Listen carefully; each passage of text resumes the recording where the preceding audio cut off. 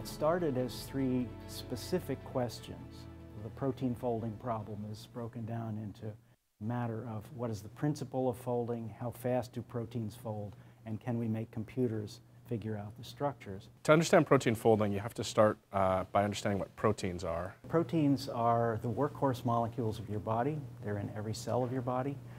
They're in all of biology.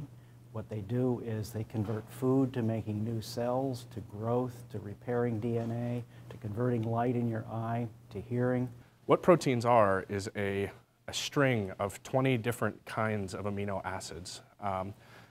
And the sequence of amino acids leads each protein to fold up into a unique three-dimensional shape. The reason for our highlighting this problem now is to point out the incredible amounts of progress that actually have been made on this problem. And it also turns out this happens to be the 50th anniversary, if you like, of the protein folding problem, which began when the first protein structures were first discovered. What they immediately noticed was that the structures were a lot more complicated and a lot less regular than they expected them to be.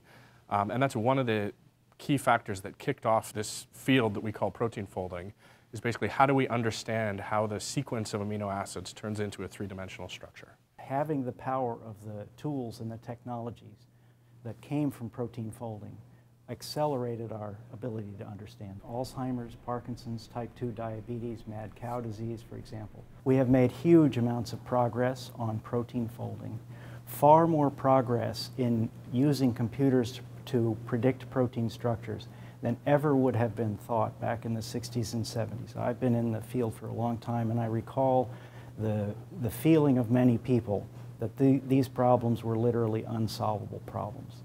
And yet, if you look at where we are now, incredible amounts of progress. We now know the structure of more than 80,000 proteins in a great detail. 50 years ago, we knew 2. I would say big picture aspect of what we will be doing in the future is moving up to the next level, beyond an individual protein molecule to the cell, and applying the tools of physics, the methodologies of physics and the conceptual models of physics. We will be applying those tools now because we know how effective they can be at the individual protein molecule. Now we'll look at whole cells. I think that's the future. It's very exciting.